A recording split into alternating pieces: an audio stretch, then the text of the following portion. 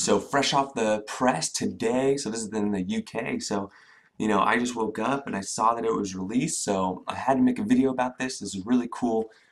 This is why people use Raspberry Pis, is because of the developers and the people behind it all are constantly making it better, constantly optimizing it so the experience is better, updating all the software.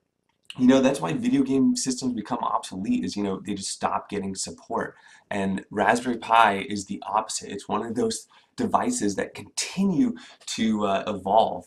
And something great about all this is, like, I think I just read somewhere that Raspberry Pi is like the top 5 or top 3 most sold computers now at over 12 million units sold. So I don't see this going anywhere anytime soon. I see the development to continue. So all good things all around. I know there's one thing that you all wish, which is Raspberry Pi 4, and that's on everyone's wish list. We'll see about that. But something we can be excited about today is release of 4.2. Now, here's some things about the release that they released. Some things I'm really excited about that really affect me is, the updated RetroArch, which is really good. We have now video support for Emulation Station, which is a huge improvement to be able to get video previews and video support on there. They updated all the emulators from SNES. They added the Libretto port for that. They also added for the Nintendo 64. They also added, which is not really new, is the Nintendo DS emulator, the Drastic. But now there's a new Sega Saturn emulator as well, so that's really cool. And then a couple other emulators that, the MAME 2016 is probably another one that's on my top 3. But then they also got some other ones that they've added. They've also added a new Atari, fixed an Atari one. They fixed something with Doom, which isn't really that big of a deal. But with the Pixel, for all you Odroid fans, you're getting support now. Kodi 17 is now installable from the options packages.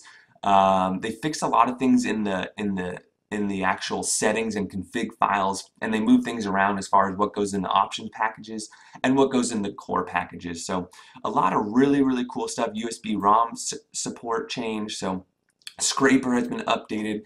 That was having some issues, so I'm glad that was fixed. All around, really cool to see that they're improving all these things on the system. So really excited about that. So we're going to go ahead and go to this download page, which I'll link in the description below. And then depending on whether you have a Raspberry Pi 0 or 1 or 2 or 3, I have a 2 or 3. So I went ahead and I downloaded this file already. And as you can see, I have it there, finished. Takes about 5 to 10 minutes. Go ahead and you want to run an SD formatter, format your SD card.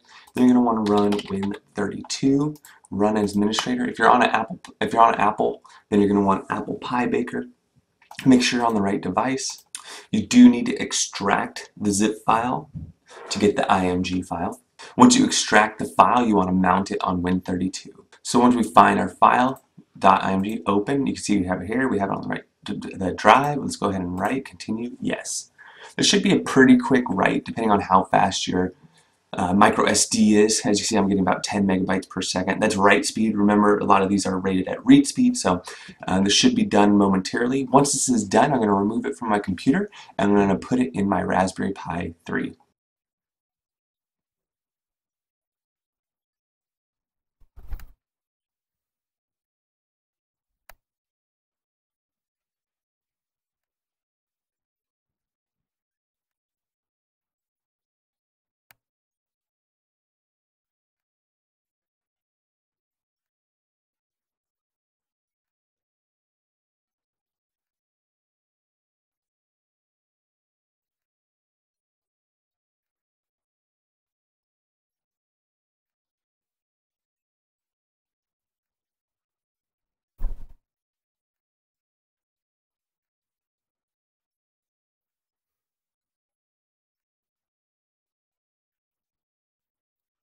Wow, that was fast.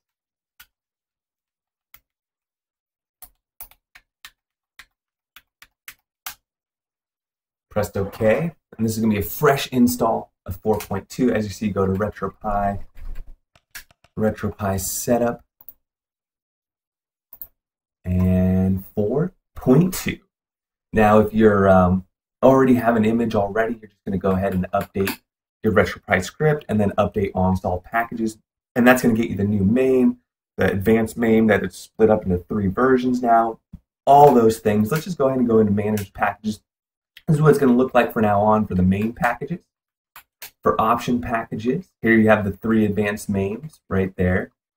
None of these are installed right now because this is a fresh boot, but you know, if I was going to add some MAME games, I would add those emulators for sure. Still got ReYcast, the SNES emulator 9X. I think they have the Libretro, the new one as well. Yeah, it's probably in here. Yeah, so there's the new SNES 9X. They updated that. You got your Kodi.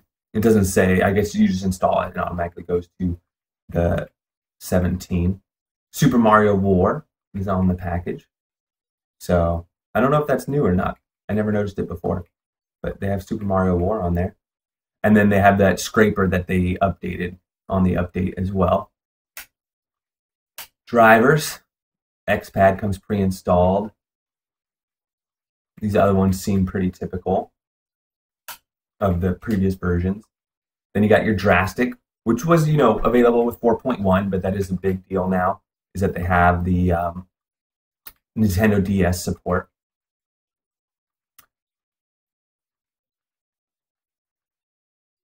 They did update the MAME 2016 here, which again was available with 4.1, but now it's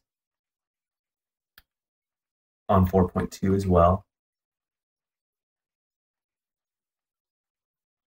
Okay, and then the RetroPie Manager, another cool optional package. Like, all these are really cool. They've all added new things to the RetroPie experience and allows you to do more instead of just game if you want. Okay, so there's the 8-player Bomberman clone. Ah, here it is. So here's the Sega Saturn emulators. 260 in the experimental, optimized port for Libretro Sega Saturn emulator as well. Cool. So you just click that and install from source. Okay. That's all in your RetroPie setup there. All the new driver packages and option packages. Very cool. In general, it's still running great. Configuration and tools. We have RetroArch, audio settings, auto start. This is all similar. Config edit, emulation station, Raspbian tools. So I think that's where your install pixel. Yep. So they have that there, like they mentioned. So net play, Samba shares, splash screens. Here, oh, here's the USB ROM service. So that gives you the potential to host your ROMs and things on a USB flash drive, which is really cool. And then don't forget to connect to the Wi-Fi if you are going to update or do anything like that. Uninstall RetroPie for me, great. Let me know what you think. What are you most excited about? What are you looking forward to? What's your next project because of this? Are you going to tell all your friends what's going on? Let me know in the comments below. So there you have it, RetroPie version 4.2 on a blank image. I did just want to kind of do it blank because everyone has a different image going on, but just want to show you what it looks like from fresh, from scratch. I hope you like this video. If you could, please give it a like, maybe subscribe to the channel, and we'll see you guys on the next one.